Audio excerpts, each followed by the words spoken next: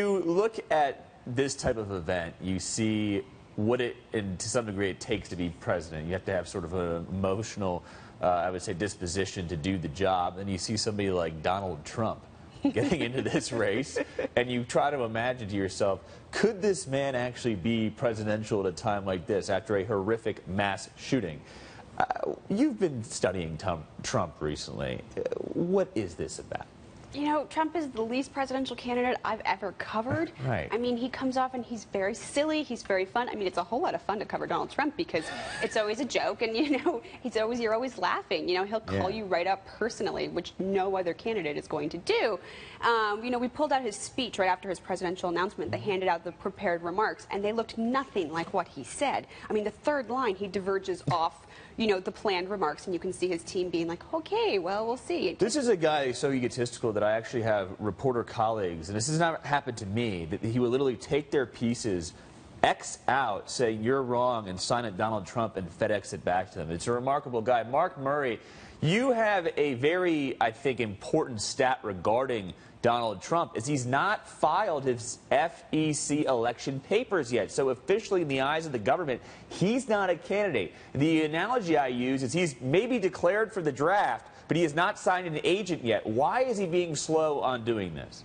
Because I don't know if he's actually going to get in besides the big news conference and all the activity that he had in Iowa and New Hampshire, Luke. You know, it's interesting. He ended up announcing his presidential bid on Tuesday. I checked with the Federal Election Commission yesterday. They said they still haven't received his statement of candidacy, and you need to actually file that statement of candidacy within 15 days of either spending or receiving in campaign contributions just $5,000. And I guarantee you $5,000 was probably more, the amount of money he spent on that announcement cost more than that amount. So, Luke, you know, the clock is ticking on this, and really, this statement of candidacy is the most simple. It's a one-page form. It basically says, what is your campaign going to be called? Is it Trump for America, the Donald, whatever, so that you can actually file with the Federal Election Commission. And then actually goes to the trickier part of, does he end up filing that financial disclosure form that he has 30 days to be able to do so. And, of course, that's a very detailed financial disclosure form, much more substantial than just the page or two summary that he had saying that his wealth was $9 billion. Well, all the actors he hired to show up at those rallies that we've gotten from reports, they definitely probably cost $5,000. So one would think he'd do this soon. If not, it's the best free 2 weeks of publicity one could ever get. Now, when we try and approach him in a serious manner, which we should do to some degree, he is bombastic, as you mentioned, Jane. He had comments the other day. I want to build a fence to stop all the Mexican rapists and criminals. I mean, to some degree, when you're up on stage saying that, you're going to bring the other guys in your party into the mud.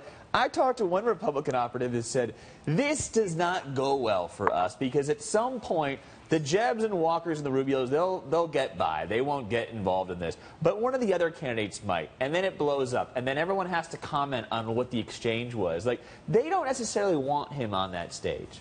Yeah, and Donald Trump doesn't hold any punches. You know, in the middle of his announcement morning, you know, he's supposedly practicing his speech, his spokesman tells me, but he's like tweeting at Cher and calling, like, you know, commenting on her plastic surgery. I mean, he's going to pull somebody in there. I mean, there's a lot of egos on that debate stage, and someone's going to get pissed, and they're going to have to talk about it. Mark Murray, Donald Trump has sort of occupied this interesting space within the GOP because as much as people sort of dismiss him, Mitt Romney was very fast to embrace him back in 2012. At one point, Donald Trump was leading the presidential polls.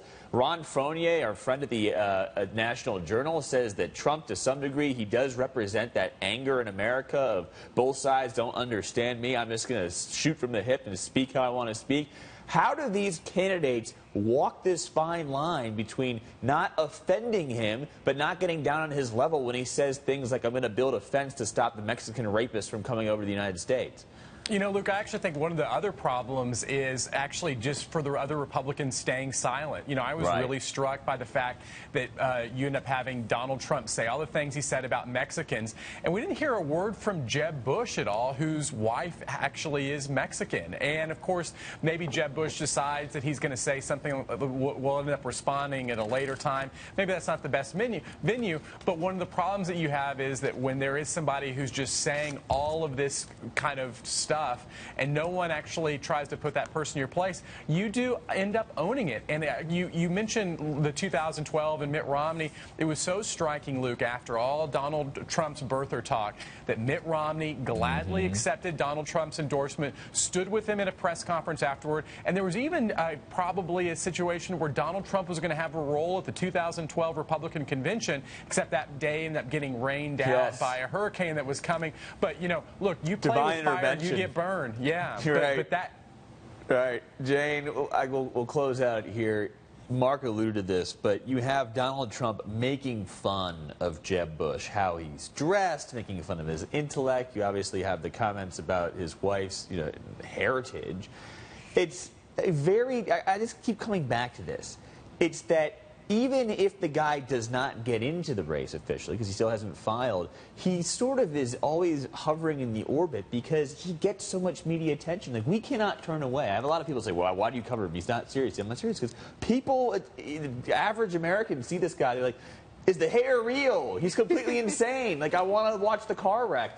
It's a very difficult thing. Yeah, I mean, we were there. He's not afraid to personally insult them. Yeah. You know, I mean, you're sitting there with Entertainment Weekly next to the NBC camera. You're just like, what campaign am I covering? Yeah. But I mean, he's sort of like that mosquito that they're going to need to swat away sometimes, but they can't always get rid of. Donald Trump, the big bloodthirsty mosquito. Jane Timm, thank you so much. Mark Murray, appreciate your time. Take care, my friend.